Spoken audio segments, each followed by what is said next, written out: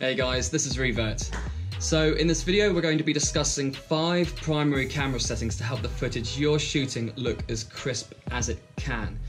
And just before we get into the video, the settings I'm going to be discussing don't only apply to GoPros, but they also apply to DSLRs as well, so don't worry, I've got you covered.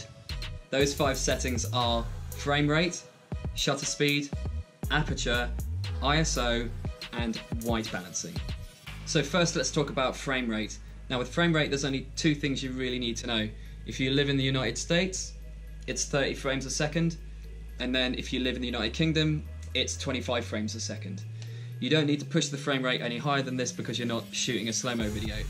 And depending what other region of the world you live in, it's simply just a case of Googling it to find out what frame rate is catered to the region that you live in.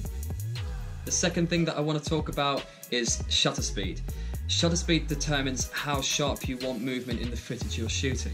In this example of a low shutter speed, you have a lot of light exposure hitting the sensor of the camera, but you're getting a lot of blurred movement. And in this example of a high shutter speed, you're getting a more choppy aspect to the footage, but you're losing light.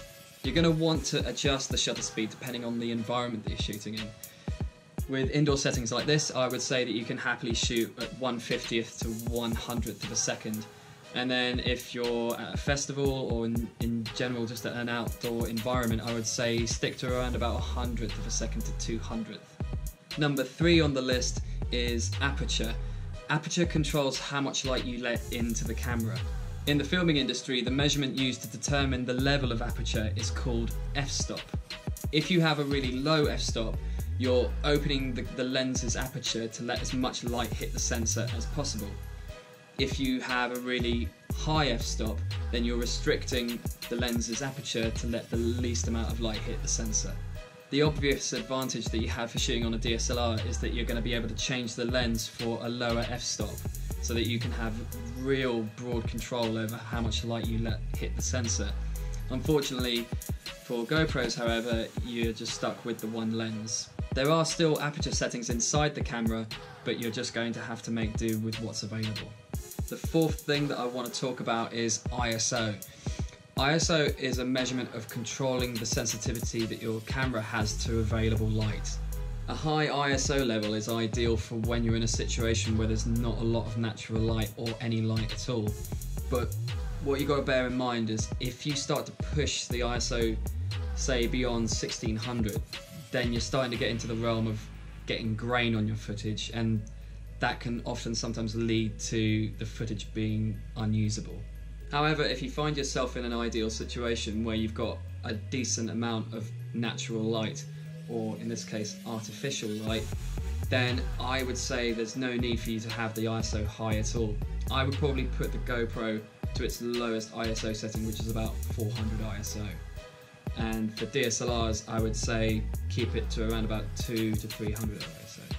The 5th and final setting that I want to talk about, which I personally regard as probably the most important setting to take into account when setting up the camera, is white balancing. White balancing controls the color temperature of the footage you're shooting.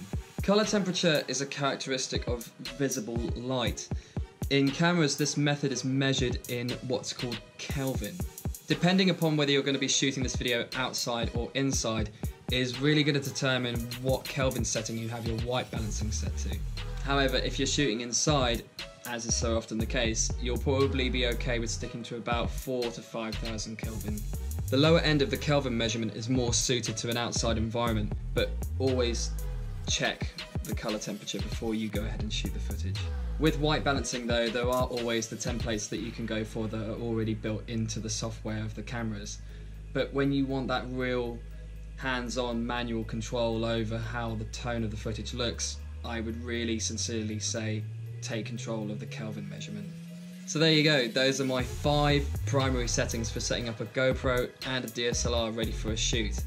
I just want to say thank you for watching this video, and I hope it's broadened your knowledge on how to take control of what is essentially your product and you start to notice really crisp looking footage.